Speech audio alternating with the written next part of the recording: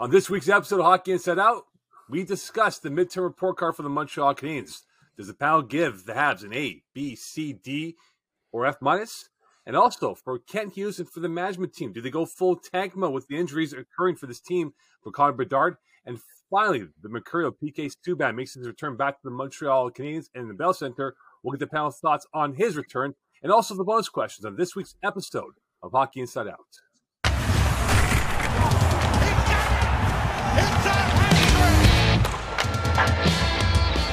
And welcome in to a new edition of Hockey Inside Out. I'm your host, Moe Khan, alongside Stu Cowan, Andrew Berkshire, and Rick Green. Gents, let's dive into it. We'll put on our professor caps. I know all four of us probably had a grade point average of like 1.6 during our academic careers. Gents, let's give the grade at the midseason term for the Montreal Canadiens. What would you give them right now? And I'll give you some key stats here. They only suffered one 7-game losing streak at this point of the season here. They've had four times a 2-game winning streak. They had a 1 3-game winning streak. They have 3 players at 12-plus goals. You have 4 players at 20-plus points. They have win number 19 as of this week. Last year, win number 19 came on April 2nd. So, professors, what grade would you give the Montreal Canadiens? You know, even though they're 4 games below the 500 mark, I mean, I got to give them a passing grade. I mean, you look at this team when they were healthy and, you know, they had everybody in the lineup. They were tough to play against. And we talked about it a number of times where they were on a little bit of a roll saying, hey, these guys are the real deal. They're making it happen. But the reality has set in. Injuries are part of the game. We have to look at a very positive note, that reflects their positive grade is the defense, their youth of their hockey club. They've got a lot of young guys that are showing great progression and improvement. And, this is something that we can build on and look forward to in the future. And this was, I think, kind of the expectations that we saw going into this year, that we're going to see some bumps in the road. We saw a lot more positive than negative. And I think that there's better things to come, in the future. Yeah, I think this is the perfect time to do this because not only are we just past the halfway point of the season, we just passed 82 games of Marty St. Louis as head coach of the Montreal Canadiens. And in that time, the Canadiens are 33-42-7, a 73-point pace. And considering what they looked like before Marty came in, that's not bad. Is it a playoff team? Of course not. This is not a playoff team. They're not trying to be a playoff team. Well, maybe the players on the ice are, but from a management perspective, they're not. I think you have to kind of grade this team on a scale, right? Because you have to look at what they're trying to accomplish. And we know that this is a development season where they're trying to get the best out of a few players who are going to be big parts of the team going forward. And on that, I'd have to give them at the very least like a B+, because you look at the development of Cole Caulfield, what Nick Suzuki's been able to do, and especially Kirby Dach, who was a question mark coming into the season. When that trade happened, everyone was thinking, well, hopefully this guy can be a good player. And Romanov's not that much of a loss. They have other young defensemen coming into the team, but he has been an absolute revelation and continues to be so, whether he's playing with Suzuki and Caulfield or whether he's centering his own line. It's truly special to see what he's developing into at just 21 years old. And then you've got the defensemen who continue to surprise, right? The young defensemen who continue to play above what we expected them to do, both in terms of where they're slotted in the lineup and the competition they're facing. It's been an impressive year for the kids, and I think that's the most important thing. Yeah, I'd give them a C+. I would give them a B if it wasn't for the injuries, probably, but injuries are part of the game. I mean, every team goes through them. So, last year at the midway point, they had an 8-26-7 record. This year at the midway point, they were 16-22-3. That's a 12-point improvement. Despite all the injuries they've had. They played some real entertaining hockey earlier in the season, even when they were losing. Then they went into a little bit of a funk there where they were bad and boring, bringing back some bad memories from last season when Dominic Ducharme was the head coach and Cole Caulfield couldn't score. But what's impressed me is it's early into the second half of this season, but we've seen a team playing like they did at the start of the season. I mean, that game against Winnipeg, who would have thought they would beat the Jets? The Jets were 8-1 coming into this game. They were in first place in the Western Conference. The Canadiens were missing half the team to injuries. Evans, Armia, and Sapkowski announced the morning of the game that they're out. Sean Monahan on long-term injured reserve now, still missing Jake Allen. You figured that game was going to be a blowout.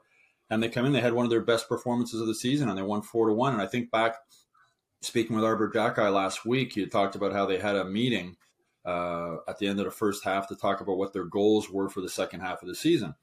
And Arbor said that, Marty St. Louis let us play in the first half. Like, he let us play our game and be open and be free. And he says, now, though, the second half, and this is the way he put it, Arbor Jacki put it, is we're playing for the crest and we're playing for the city of Montreal. And I think they were inspired by that PK Subban tribute. I know we're going to talk about that later in the show. I think it let the young players realize just how much this city will love you if you put it on the line every night when you're on the ice.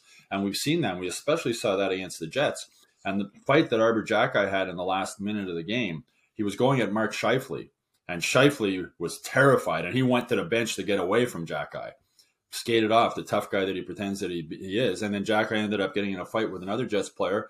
And after the fight, when Jacki was skating to the bench, he was tapping the crest on his shirt. And I think that was the message that came from that meeting about going into the second half of the season. This team, the first half, it was all fun, rookies playing. Marty wanted them to be open, wanted them to be free, wanted them to not be afraid of making mistakes.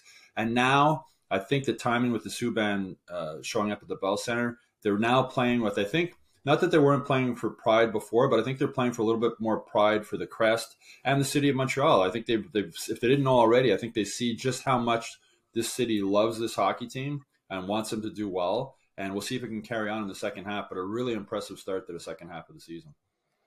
Yeah, and I think we should also give extra credit to Marty St. Louis. I know it was a long time coming for a lot of these guys, but the patience that he's shown with a lot of players in this team to get them going has been remarkable.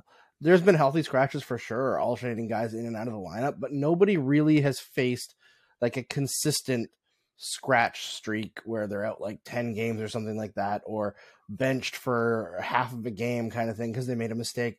And now you've got Mike Hoffman scoring, Dodonov scoring, Armia was scoring before he got injured. Jake Evans was playing his best hockey. He kept on allowing these players to have chances to produce, and eventually they started to reward him. Now, of course, you have more latitude to do that in a season where you're not competing for the playoffs, but I've really enjoyed watching St. Louis' approach to the season. Well, Dadonov against Winnipeg, that was his best game by far. I mean, people have knocked him. I think he's worked hard when he's played. Just the game's gotten a little bit too quick for him at his age. But he was really good against Winnipeg. And Marty St. Louis, as you say, the patience he's had with guys. And Marty St. Louis' two biggest strengths, I think, as a coach are his honesty and his communication skills. And I'm sure he's been honest with Dadonov and the other players that he's made healthy scratches. And the other thing is, Marty said when he took this job, he's been in the shoes of every single player. He's been a guy who wasn't drafted. He's been a guy who was placed on waivers. He's been a fourth liner, third liner, second liner, first liner, league MVP. He's been an older guy at the end of his career, realizing, as he has said before, it's slipping away. I mean, Rick, you would be able to read it. You realize it's coming to an end. And I think Dadonov realizes he's at that point. And Marty St. Louis has been able to, despite making him a healthy scratch several times this season, but communicating with him. And I think and after the game against Winnipeg, Marty said that Dadonov's been a real pro throughout all of this. He's worked hard in practice. He's worked hard after practice when he's asked to stay after. He's been a pro about it. And I think a lot of that has to do with just the way Marty St. Louis has been able to handle him. So, gentlemen, I'll ask you this question here. We've been giving average grades, C's and whatnot here. But if there is one failing grade you would give to an aspect of the Canadiens right now, is there any failing grade you see, you know what, they failed in this department in the last year or so under Martin St. Louis? Power play, F-, as you said to start off the show. Yep. Yeah. Power play. Power play. Ouch. It's painful to watch. It's actually painful to watch. I was watching the game last night. I tweeted out, like, they should start playing the Benny Hill show theme song when the power play's on, because it's become almost comical at just how bad it is. The drop pass to Suzuki in his own zone every single time, struggle to get it in the zone, throw it around. It's become so bad that you almost have to laugh at it. And it really makes you wonder, when you look at the skill set of those guys, and, can make the difference 5-on-5 a lot of times. And it doesn't happen with their power play for whatever reason, whether it's just second guessing or obviously execution. I scratch my head. I'm sure the guys in the coach's office are going, okay, what do we do next? And this has really been a sore spot for a long time. And unfortunately, it's haunting them. But can I just also kind of mention about, I touched on injuries being part of every team's problems. But if you look back when the team was healthy, I mentioned Gooley, I mentioned Matheson, and I see his contribution that he made last night, Matheson, allowing that part of the game to be improved with the mobility of those kind of guys that can skate the puck and join the rush and make things happen offensively. And you take those type of ingredients out of your overall game, and your game really starts to struggle. And unfortunately, those guys have missed a lot of hockey, and the team has missed them because they're a huge part. I think when you see them out of the lineup and you see them in the lineup, there's a huge difference on their overall game. And bottom line is the win-losses come with those kind of key guys out of your lineup. Well, the power play obviously isn't working with Burrows in charge of it. And, there might be other parts that the Canadiens really like about him as a coach and other parts he brings in. And there's no salary cap for coaches. You're bringing in, they're building this analytics department and all this other stuff. It might be not a bad idea to bring in another coach whose only responsibility is the power play. So power play is so important, especially if and when the Canadiens get to the playoffs. The power play is a huge importance regular season and even more so in the playoffs. So I think Kent Hughes and Gorton and those guys, it might be worth looking into the possibility of just bringing in another coach whose only responsibility is the power play. As you said, Rick, there's talent on this team, but it's just the power play is just dreadful. But I think really you have to understand that Martin St. Louis oversees everything, and he has his input on every detail of every part of the game. So Burrows is the front guy, if you will, but there's a lot of discussion that goes across the different desks to see, okay, how do we make this thing better? Martin St. Louis is a hands-on guy. He knows what power plays are all about. I'm sure there's a lot of discussions that go on what we should and shouldn't do. So it's unfortunate that this type of problem area hasn't been cleared up, but there's a lot of people that are involved in what they should and what they shouldn't do, and it's too bad to see when they have that much skill set that they can't make things happen more on a positive note and get some goals. Yeah, the one thing they are missing is on that power play is I think a true quarterback of the power play, a true Jonathan Drouin can pass and Wideman can pass. They need a guy who can pass and shoot from that high point position. I think that's something, whether it's through a trade or one of the prospects coming up through the draft, that's something they need to find is somebody who can be a real quarterback for that power play.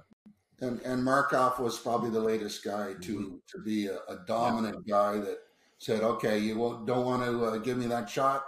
I'll make a nice pass through and make things happen. So yeah, the power play has been bad since Markov left, pretty much. It's been a while. But I'll say this though, guys: C's get degrees.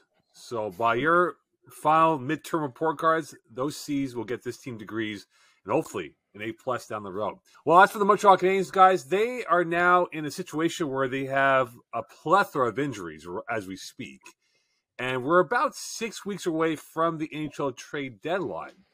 If you are Kent Hughes and management right now, do you go full tank mode for Connor Bedard, knowing that you're sort of in that race, but also not close enough yet towards that top pick in the draft lottery as we speak? And right now, if the draft was to be held today, they would be projected to be the 7th pick in the NHL draft come June. Yeah, I don't know if they'd go full tank mode. They'll move the players that they can move, but I don't expect every player that the Canadiens fans want to be moved to move this year. Guys like Mike Hoffman, I think because he's kind of rebounded a little bit this year, but hasn't exactly lit things on fire. He has one more year in his contract. I don't know if anybody bites on that right now. The cap space is so important in a flat cap world that it just becomes an issue of what do you have to take back in order to make this deal work? And is that going to put you in a bigger jam than Mike Hoffman's expiring contract the following year? Maybe. So they can hold on to him. They can hold on to Yoel Armia and be hopeful that next year is a better year for both of them where they can rebuild their value a little bit. I think Joel Edmondson will definitely get traded. His value is very high across the league. And I would be surprised if they can't find something for Dadonov. I don't think it's going to be the big return that people assumed it would be when they first acquired him, but find a spot. I think he has played well enough lately. If he maintains that, they can find a spot. But if they want to go full tank, they'd have to take a wrench to Sam Montembeault, and I don't think they're going to do that. Yeah.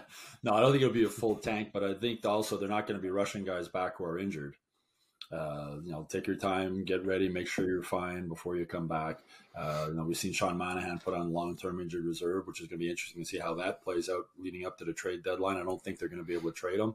With all the injuries he's had, does that maybe help the Canadiens if they want to re-sign him moving forward, or is he too much damaged goods that they just wash their hands and let him go? That's maybe one of the interesting things to see. But excuse me, Ken Hughes is going to move guys before the trade deadline, and there'll be a weaker team as a result of that because they're going to be moving some veteran guys who play some key minutes and whatnot. But as you said, Andrew, it's not going to make trades just for the sake of making trades and getting rid of them. I mean, Kent Hughes is a smart guy.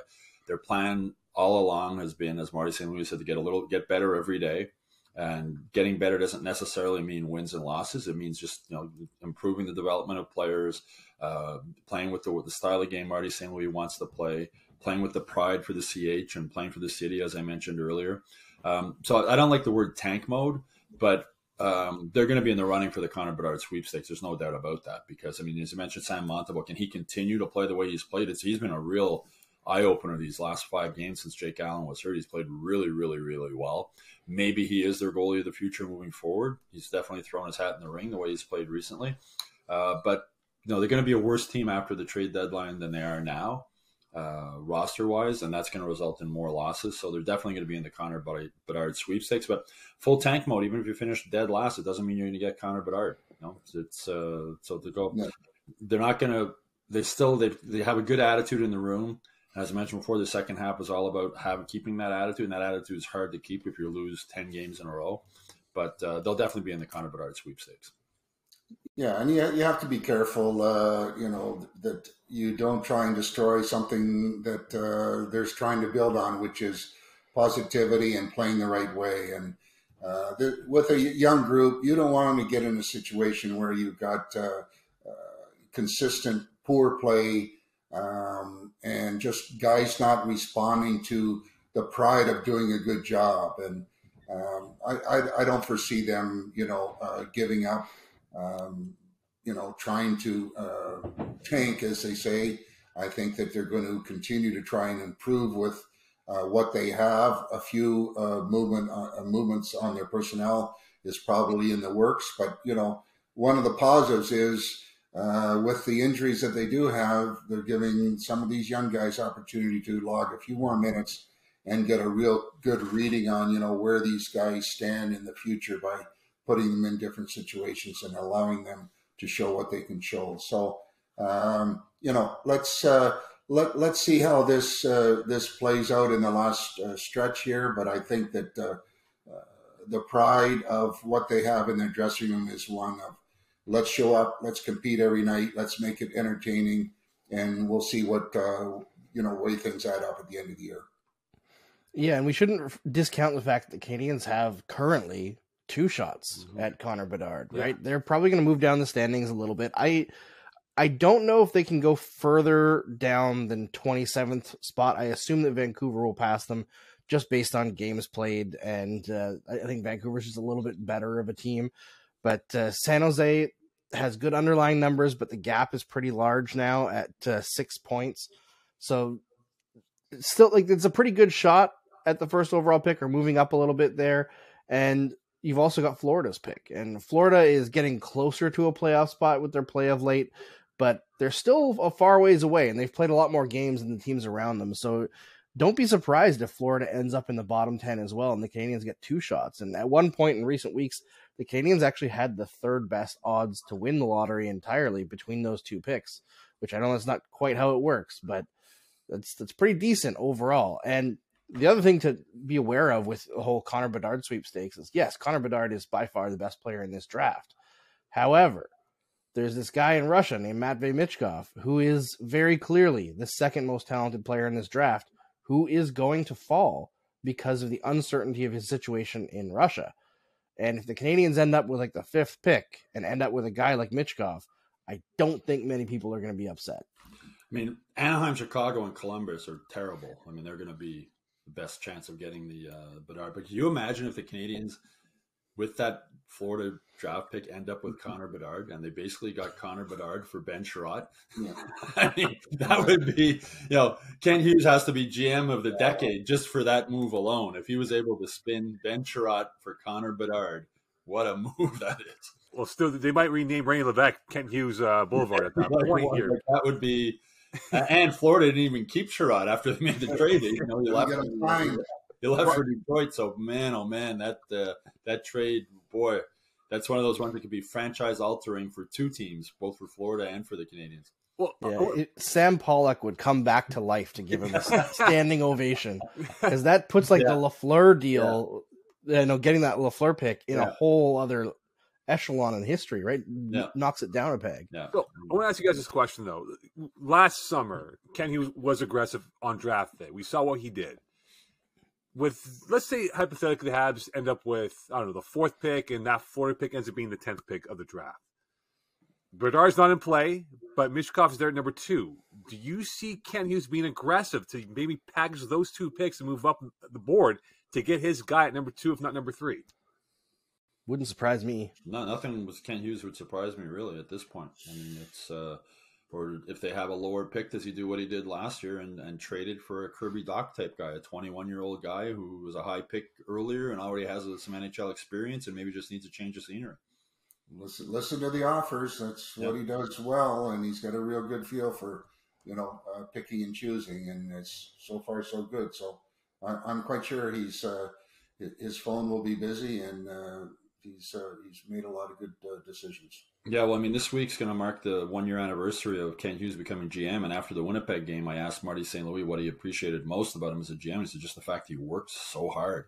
And I asked Mike Matheson, who had Hughes was his agent since the time he was like 15 years old, and he said the same thing. He said he works all the time. He's always on the phone. He's always working. I remember there was a practice in St. Louis this year, and the Blues practice rink is this little suburban rink, and for an hour and a half, I watched Kent Hughes walk around the lobby on his phone for an hour and a half straight. I mean, I imagine maybe part of it was talking with his wife, but I'm sure he didn't talk with his wife for an hour and a half. So he was, he's always got something going.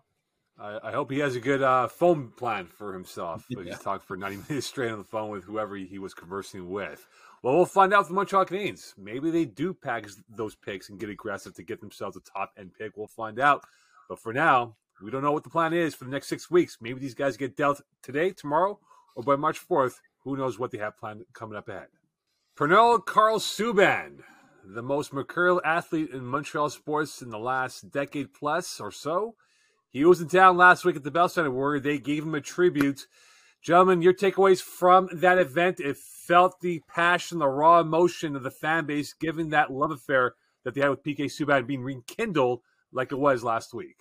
I think it just highlighted the fact, fans can argue over who won this trade from a hockey standpoint. From a PR standpoint, it was a disaster for the Canadiens. I mean, we just saw the love that fans still have for PK Subban almost 7 years after the trade.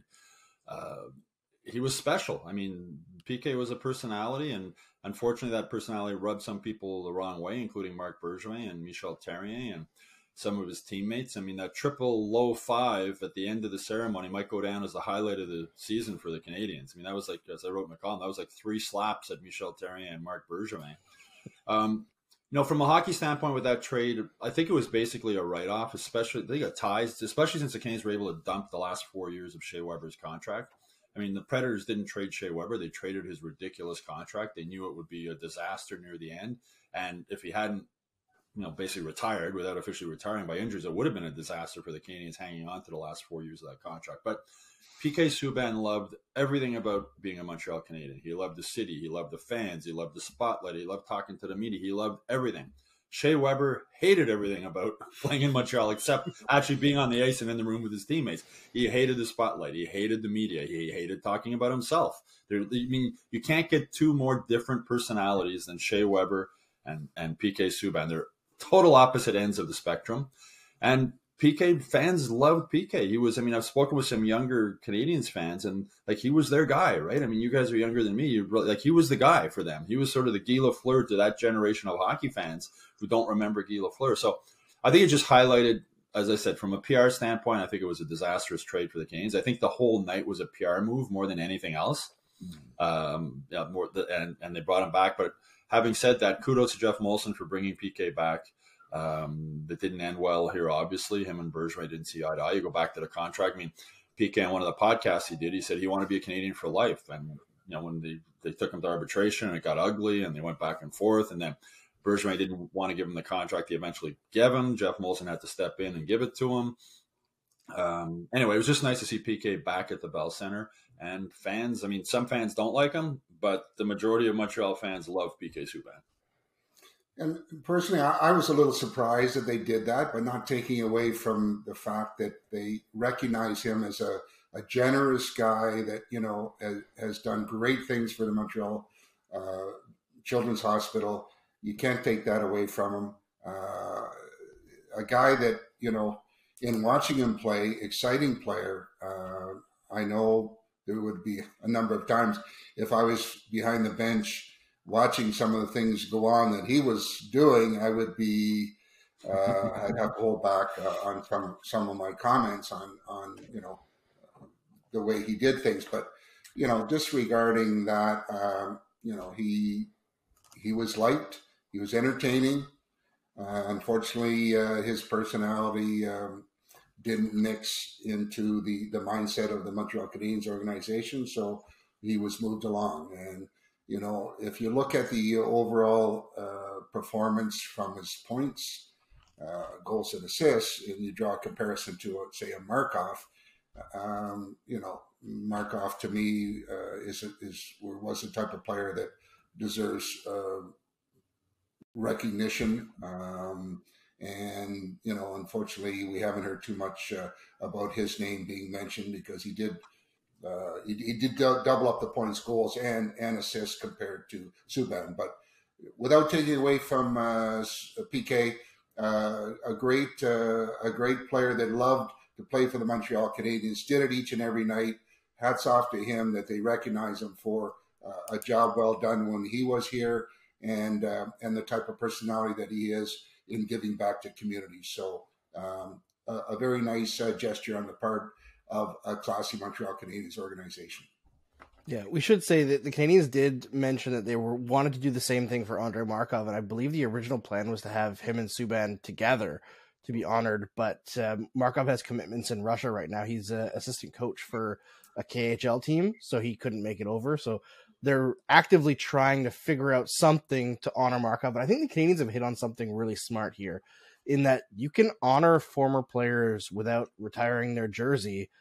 And yeah, it's 100% PR, but that PR can have ripple effects throughout your organization. And as Stu mentioned earlier in the show, PK coming back absolutely fired up this hockey team. Now, I think they started to play better in the 4-1 loss to the New York Rangers a couple weeks ago, but there's no denying how that team came out after his speech against Nashville, that they were a different team. They were fired up.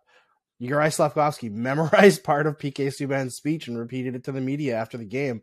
You're like, these guys saw what the crowd gave to PK Subban and were like, I want that. You know, Xhekaj in the other game pulling up the sweater, showing the logo off. That's a PK Subban move. He did that against the Ottawa Senators early in his career, I believe, after scoring an overtime goal. You know, he got Galchenyuk doing it back in that era. PK Subban was a very important player to this organization, not just in terms of goals and points, but in fully embracing what it means to be a Montreal Canadian in the modern era and fully embracing what it means to be a Montrealer. You know, he was such a big person in the community.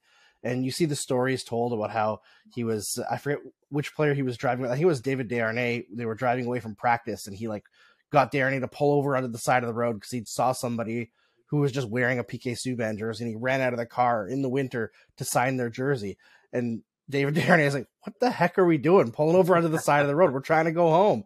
And that's just the guy PK was. He cares about the fans. And I think that using his moment to raise up a kid, Mila, who he brought out, who needed to be lifted up a little bit.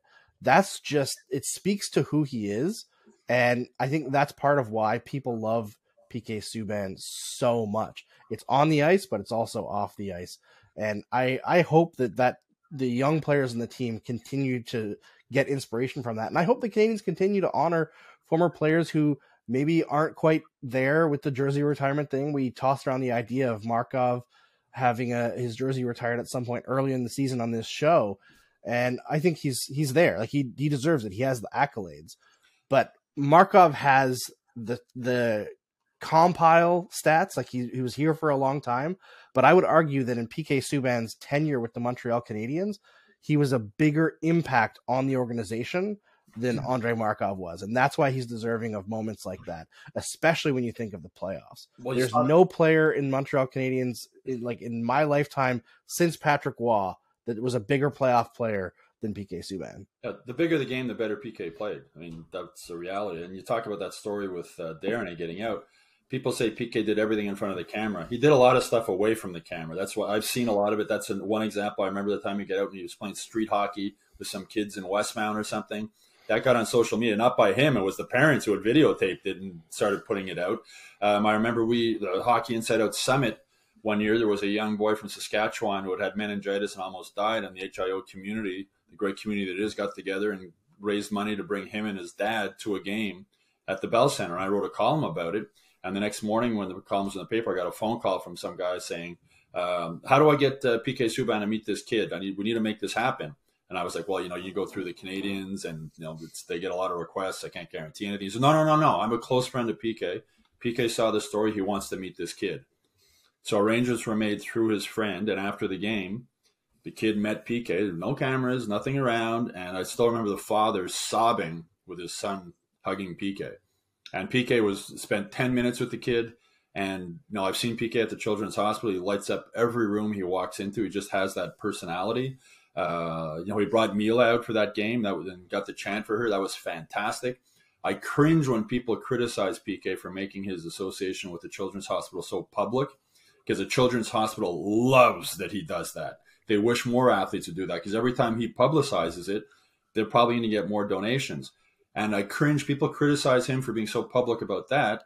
Meanwhile, you got Wayne Gretzky and Connor McDavid and Austin Matthews doing ads for gambling websites, promoting that like it's apples and know what I mean. But PK gets criticized for his public promotion of the Children's Hospital. And with Markov, PK said if he had more time to speak in the pregame ceremony, he would have spoken about Markov. When we spoke with PK during the first intermission, he went on and on about just how important Markov was to him and his career, how much he helped them, how they came from totally different backgrounds, a Russian kid and the black kid from Toronto, but they got together, and PK said he used to sit and eat lunch every day at the Russian table to try and learn some words in Russian just to be able to speak with Markov. And you probably learn more of the swear words in Russian than anything else, because that's usually what happens when hockey players learn a second language.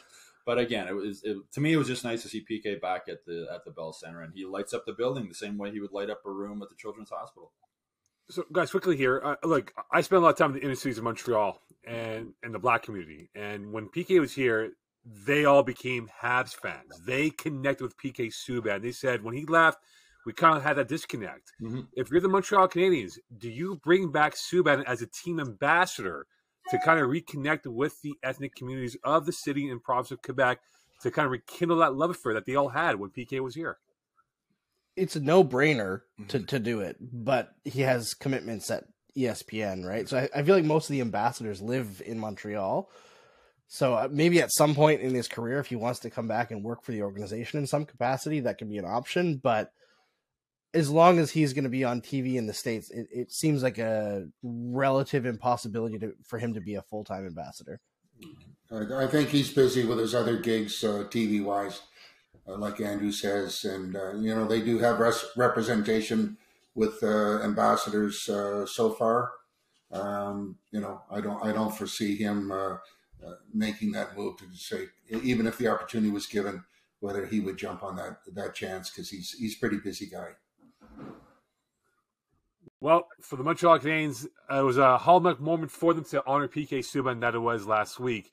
Don't forget, Send us your questions and comments, whether it's PK Subban or something else, and we'll converse about that in a future episode. And check out on the YouTube page for Hockey Inside Out, and for the newsletter, go on by to the MontrealGazette.com/newsletters for the latest news on the Montreal Canadiens in and around the NHL. For full episodes and bonus content, head on by Hockey Inside Out and check it out. On behalf of Stu, Rick, and Andrew, wish you a great week. We'll speak to you soon. Bye for now.